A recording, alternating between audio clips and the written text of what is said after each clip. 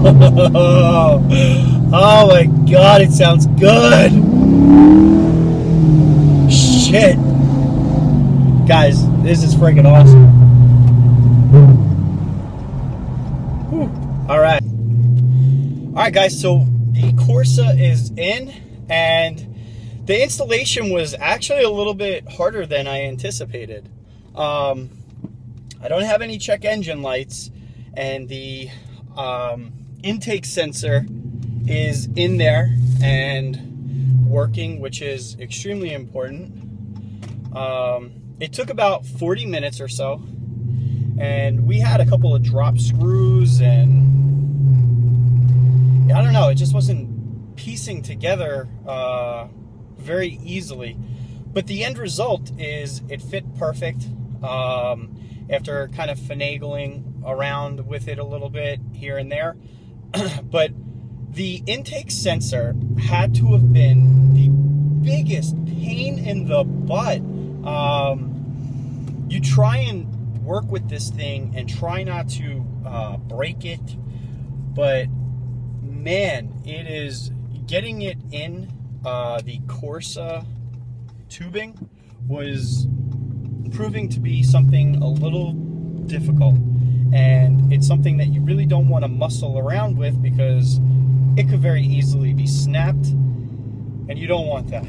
That is not something that you really want to do. It's a fairly cheap part that you can replace anyway, but still, the point of it is you just don't want to go to the store, get a new one, blah blah blah. So installation took a little bit longer than I anticipated. I'm monitoring the intake sensor now to make sure that it's working, and it's very much working. So that's good. Now I'm going to review the driver experience on my way home, and you guys will get an idea of what I think of it, and was it worth the money, etc. No official time testing is going to happen this week. I have a full tank of gas, and I beat the living crap out of my car last week testing that PCM. So it's just, guys, I don't really want to kill my car here. So I'm going to lay off of it for a little while.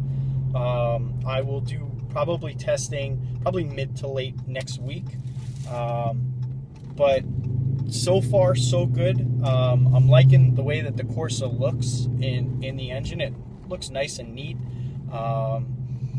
And that's that. Install was not really overly difficult. You just have to be patient and have a little time on your hands, because it could